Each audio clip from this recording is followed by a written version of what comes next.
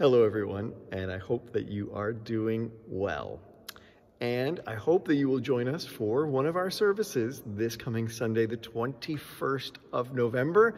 As always, we will have our online video worship playlist on YouTube after 8 a.m.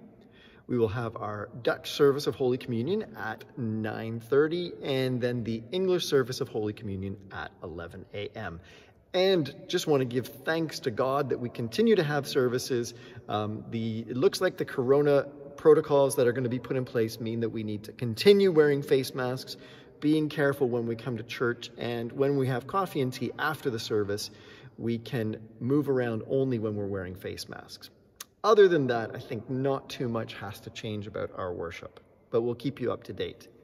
Also this Sunday, the 21st of November, at 5 o'clock in the evening, we will be having a special service of light, which will feature a fantastic cello musician named Justus Grimm, and he will be playing 2 of Bach's cello suites.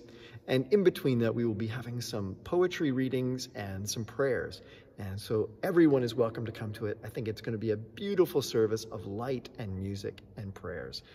So that's at 5 o'clock. When we get into the week after that, though, we will be headed towards a new church year. So we will be starting Advent. And that means that as it gets colder, we're not going to have the church open as long on Wednesday afternoons. So the church will be open on Wednesdays starting at 3 p.m. until 5:30. And then we will also have our service of evening prayer at 5:30. And it would be great to see you there as we prepare ourselves for the birth of Christ.